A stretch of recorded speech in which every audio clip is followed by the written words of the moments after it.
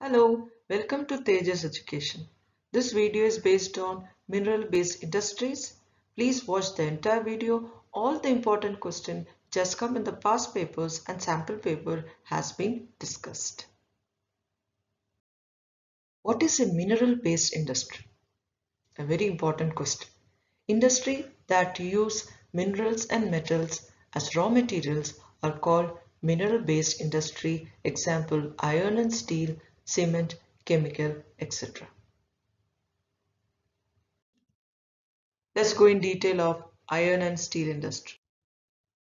The iron and steel industry is the basic industry since all other industries, heavy industry means shipbuilding, oil industry, mining industry, medium industries like the one that produce ceramic tiles, aluminium window, doors, and light industry, cloth, shoe, consumer electronic industries. They all depend on iron and steel for their machinery. This is an important question.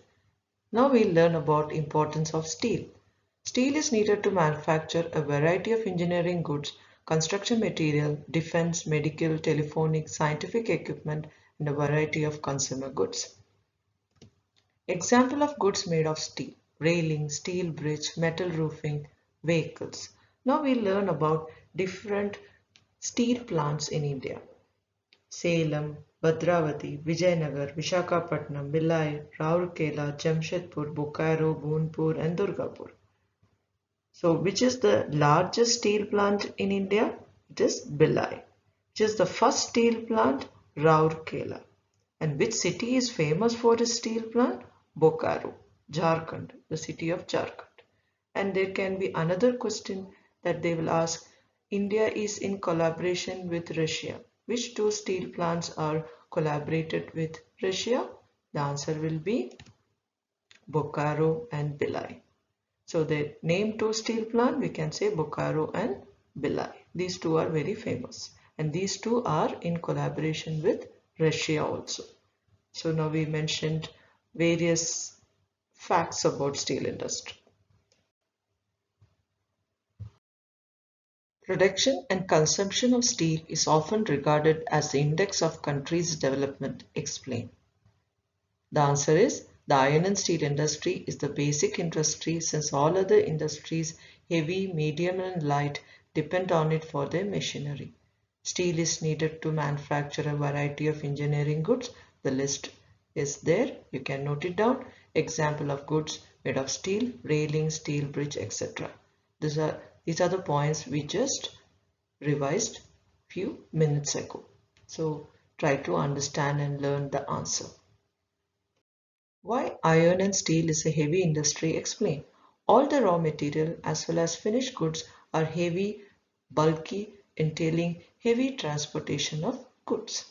Iron ore, coking coal, and limestones are required in ratio of approximately 4:2:1. What is coking coal? It is an irreplaceable input to produce steel. Without these three, the steel production will be difficult. Some quantities of manganese are also used to harden the steel. So please note down these 3 points and the question.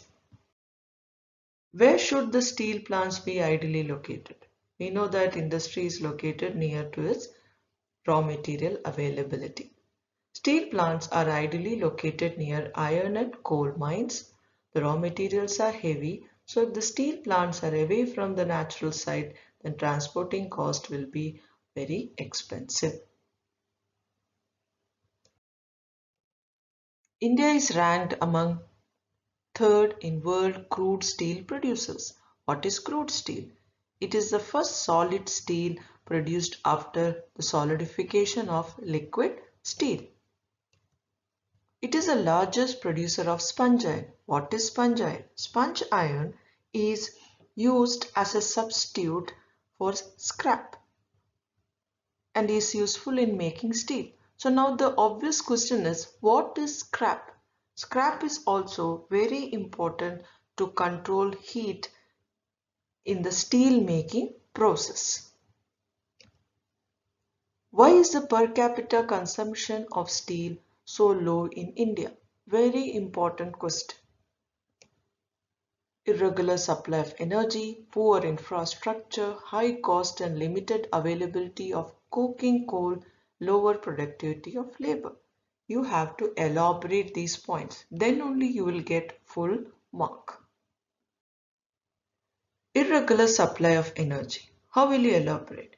You can write that the energy supply is irregular, so the production of steel is also low. Poor infrastructure. We have to write here that the machine usage has to improve. The more we use machinery, the more the production of steel. High cost and limited availability of coking coal. This you can just write coking coal availability is low, and also this makes its price shoot up, or they are very expensive. You can write it in your own words. Lower productivity of labor. As less machines are used, the production is less. This also you can write in your own words. I'm just giving you ideas. So these points you have to elaborate.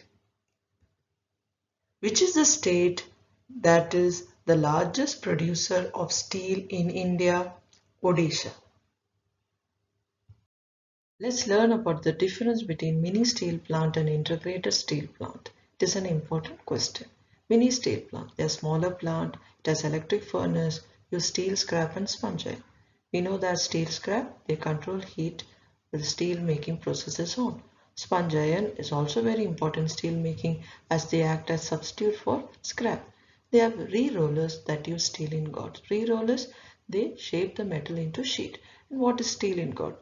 Nothing but a mass of metal cast into shape and size, various shape and size. They are used for construction.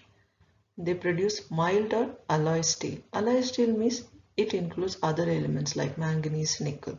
It is not only steel. But whereas integrated steel plant, they produce only steel and they are larger in size.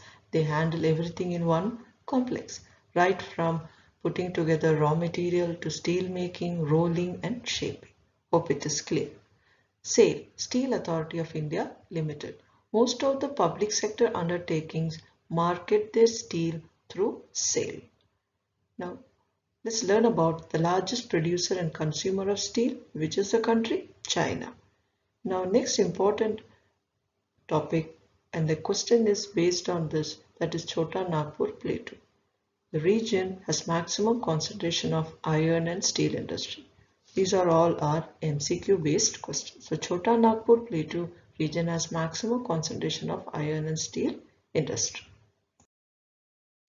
Why chhotanagpur plateau region has the maximum concentration of iron and steel industry? Relative advantages this region has for the development of this industry. The points are low cost of iron ore. Iron ore is way cheaper here. That's because iron mines are in close proximity. High grade raw material in proximity. So the quality of raw material is of high grade. That also helps in the industry's establishment in this area. Cheap labor. So chhotanagpur plateau, this extends in the states such as Jharkhand, Odisha, West Bengal, Chhattisgarh.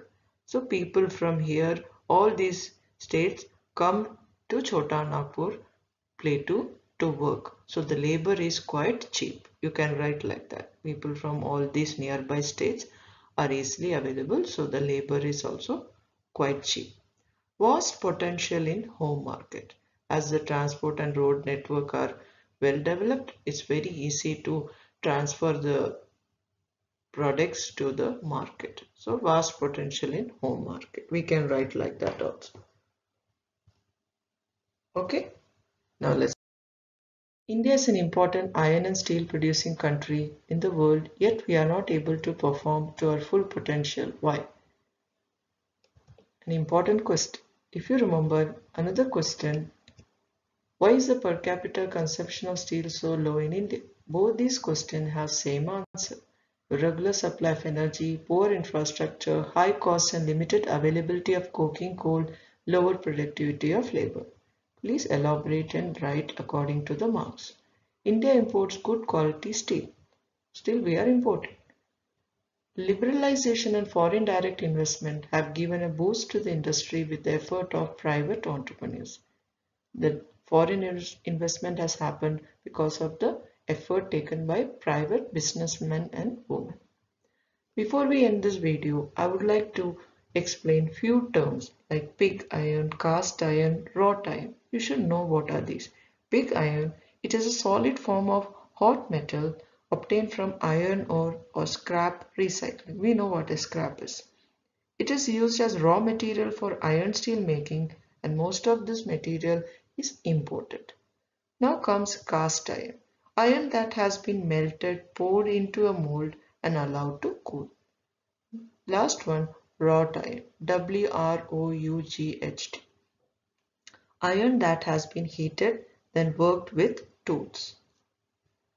So the cast spelling is CAST, cast iron. So now you know the various terms also.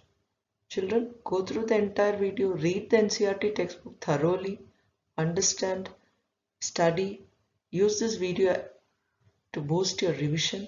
I'm sure you're all going to get excellent mark in upcoming board exam. All the best. Thanks for watching.